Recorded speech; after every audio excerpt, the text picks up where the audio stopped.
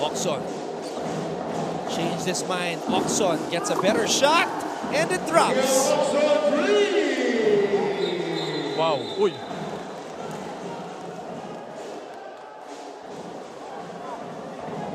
Very surprising dito na binalik pa ni Coach Charles itong si Miguel Oxon. They had 17 point lead. Ano ba? Ano kaya ang dahilan ni Coach Charles? Oh no. Oh no. Somebody grab a hold of John Amores. All players, please proceed to the shaded area in front of your respective benches.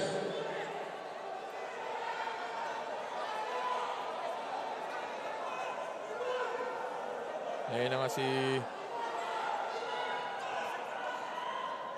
Mr. Paul Supan.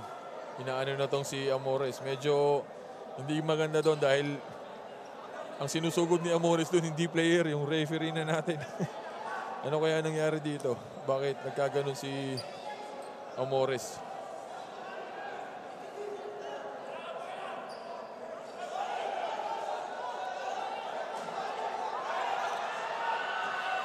Oh no, Amores wanting to go after a fan and punches being thrown here.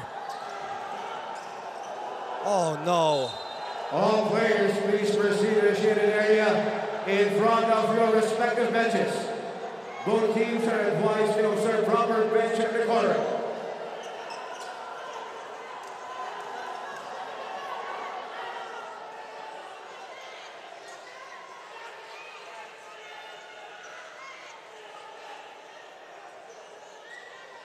And the security making sure that they escort John Amores back to the dugout. Where he can no longer do any harm to anyone here out on the court.